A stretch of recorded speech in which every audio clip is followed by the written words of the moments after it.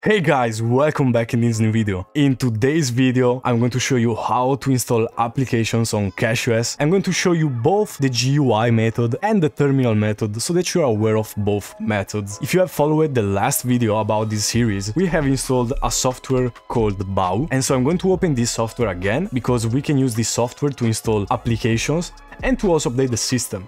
In the last video, we have updated the system with this software, but you can also use this software to install applications. So for example, if I want to install Steam, let's say a very common application on Linux, we search for Steam inside of Bao, and here we have Steam. Now, why do we have two different Steam entries? It's because one is from the official CachyOS repositories, and you can distinguish it by this symbol right here, and also by multilib. If it says multilib with this check, with this green arrow check, and it has this green arch icon, then it's from the official CachyOS repositories. Also, if you hover over the icon, it's going to tell you that it's from the arch repository. And also we have this Steam from Flathub, and you will understand that it's a Flatpak application because it says Flathub. And the Flathub, if you don't know what it is, it's a website and it's also a repository where most of the Flatpak applications are stored. When it comes to Steam, I suggest you to always go with the one from the official repositories. So to install it, we click on install right here and we click on yes. If it asks you for your password, we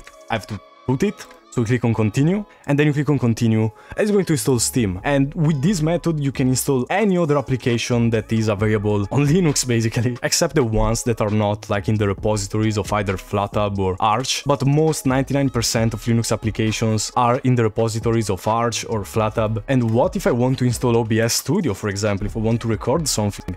Then same method, we search for OBS here, and OBS Studio is this one. This is the one from Flathub. OBS Studio on Linux officially supports the Flatpak version, so it's the recommended one to install. So in this case, when it comes to OBS Studio, we can just install the one from Flathub. You just click on install, you click on yes, and here it is asking you if you want to install OBS Studio for all the users on your operating system. And if you want that, you click on yes. If you don't want that, you click on no. I don't care, so I'm gonna click on yes, and then you just wait until it finishes installing. And yes, this is extremely simple, guys. You can also show some details if you really want to look into what it's doing right now. It's going to show you a little terminal here that you cannot interact with, so you cannot break anything really. And yeah, you just wait until it finishes installing. And so now I'm going to show you the other method, which is from the terminal. And as always, we have to open the terminal. And then if you want to install an application from the official repositories of Arch Linux and CachyOS, you have to type this command: sudo pacman -s space, and you type the name of the package. So if I want to install occt, for example, just type occt. It's going to ask me for the password, and here we can say yes or no. It's just a confirmation. So of course I want to install the application, so I type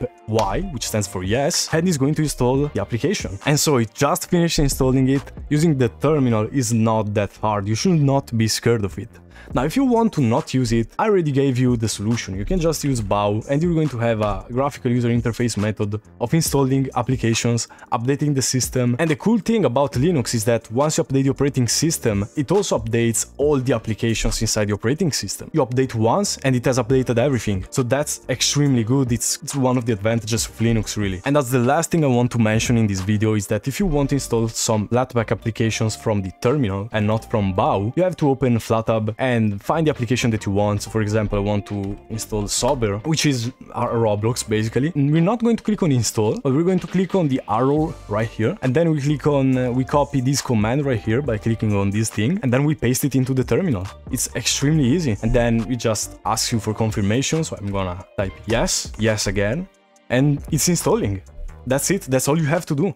So this is it for this video. This is how you install applications on CachyOS, both from the GUI method and from the terminal way. And so if you found this video helpful, please like and subscribe, because it really helps the channel a lot. If you are a Linux beginner and you have followed my series on CachyOS, then you already know everything you need to know to start using Linux properly and to have a good experience with it. So that said, I'm going to see you in the next video. Bye bye.